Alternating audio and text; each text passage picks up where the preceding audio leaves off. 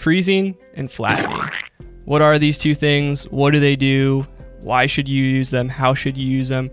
I'm gonna try and answer some of those questions for you today. So let's go ahead and just jump right in and take a look. A lot of times when freezing is brought up, it's talked about as a way to not stress your CPU as much and make it so that you're getting audio dropouts. But you can also use it creatively. Before we get into the creative side, let's go ahead and go over the practical side. So I've got this project pulled up here. Let's go ahead and try and find a track that's stressing the CPU so I can show you how we can fix that.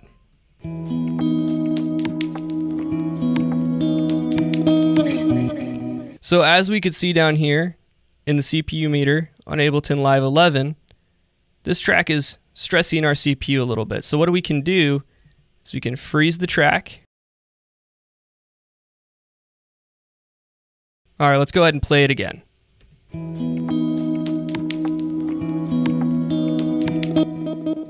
So it's no longer putting as much stress on our CPU. Now, when the track is frozen, you cannot make changes to your effects that you have on it.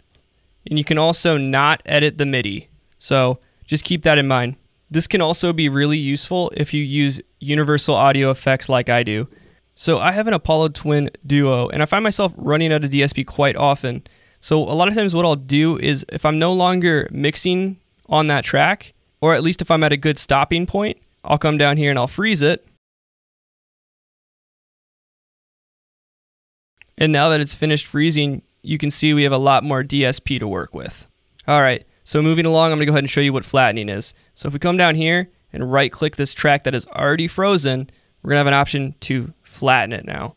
So if I click flatten, it's gonna immediately convert this into audio. Now this is a lot quicker than exporting an individual track and dragging and dropping it back into Ableton.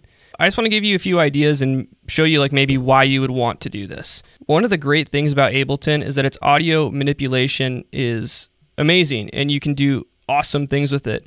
Freezing and flattening your tracks is going to open up a lot of possibilities to things you can't do with MIDI.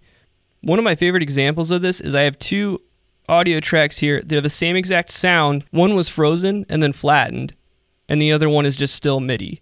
Now I have both of these pitched down 5 semitones from their original starting point. Now listen to how drastically different the audio sounds compared to the MIDI.